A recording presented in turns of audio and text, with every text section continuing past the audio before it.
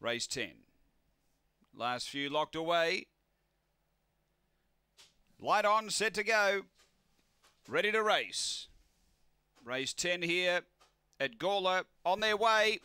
And speed from the inside. Victor Ollie headed off by Matriculate, who bumped with it, but it got to the lead. Matriculate. It's away by a length and a half. Abelor to second. Then Iceni rival Victor Ollie. They're racing tight. Then Spring Lisa and Mersey Ferry. Up front, Matriculate led, bit over a length on Abelor and Iceni rival. They're on the turn. Matriculate in front. It's hanging on from Abelor, and Matriculate beats Abelor. Third Iceni rival, and then Victor Ollie. Next is Spring Lisa and Mersey Ferry. The time here is around 23 seconds, 23:13 the run.